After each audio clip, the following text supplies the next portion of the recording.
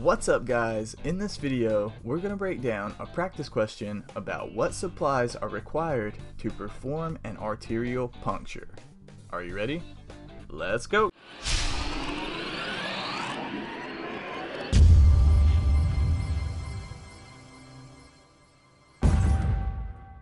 Which of the following equipment or supplies is required to perform an arterial puncture?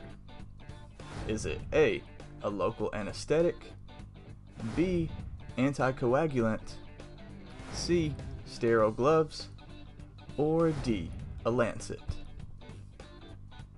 The correct answer is B, anticoagulant.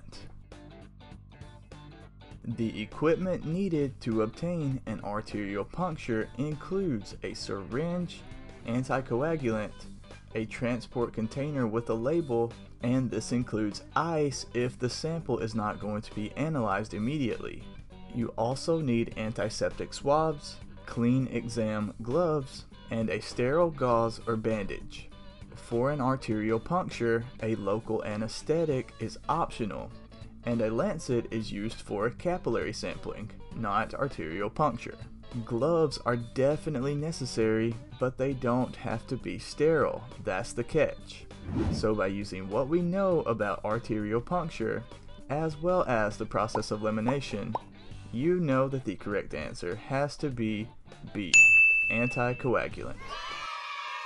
Alright guys, that is it. Thank you so much for watching all the way to the end. Do me a favor, hit that thumbs up button, leave a comment below, and don't forget to subscribe.